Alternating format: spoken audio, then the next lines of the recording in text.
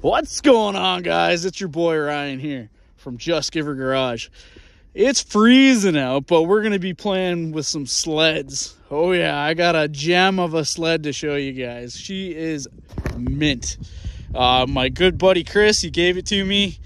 He crashed it doing about $120. One of the skis went under the ice.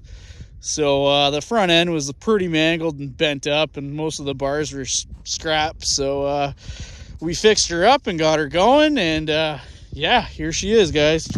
The Yamaha VMAX SX 700 triple. She is a beaut. She is a classic.